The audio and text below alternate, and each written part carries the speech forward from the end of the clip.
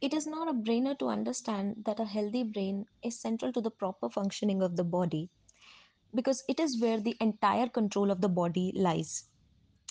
There are vital regions in the brain that control our body's breathing patterns and heart rate. In people with epilepsy, seizures affect different parts of the brain, and some of them can affect the part of the brain that controls the heart rhythm.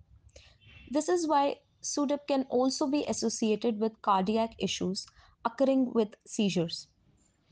In fact, in about 80% of the cases with seizures where the heart is affected, the heart rate speeds up after a seizure. This can result in palpitations, discomfort, and might pose an increased risk to SUDEP.